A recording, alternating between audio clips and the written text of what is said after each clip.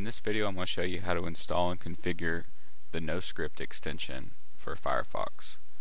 Noscript is an extension that blocks executable content on websites, including Flash, Java, JavaScript, and Silverlight. It also can block ads and potentially block pop-ups. So let's open Firefox, Google Noscript, go to the Noscript page at mozilla.org and click Add to Firefox. Click Install Now, and you'll need to restart Firefox for Noscript to install.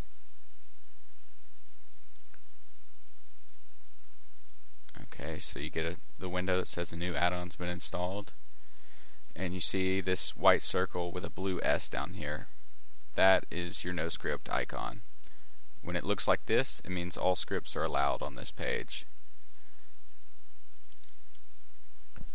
Okay, I've loaded up a few sites just to show you how Noscript changes the behavior of certain sites.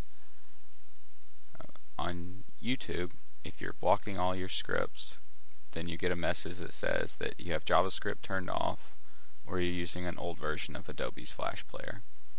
So go down to your Noscript icon, and you'll need to allow youtube.com and ytimg.com. So we allow YouTube and ytimg.com, and it automatically refreshes the page and the video plays. Something convenient about Noscript is it keeps videos from automatically playing on sites you've never been to, so you won't, if you have your speakers turned up, you won't get blasted in the ears with that, which is really convenient for MySpace pages. Now, another way that Noscript can affect pages is affecting navigation. If sites use JavaScript for their menus, then see, I'm clicking and it's not doing anything. So we got to enable MySpace in Noscript. And you'll also need to enable the MySpace Content Delivery Network.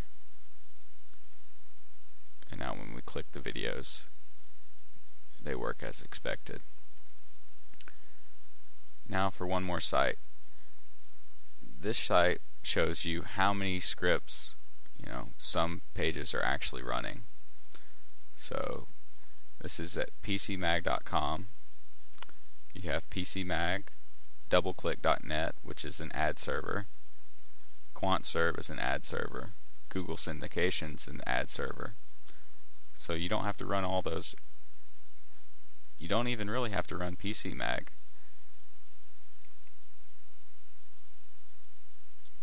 Since their links work with JavaScript disabled.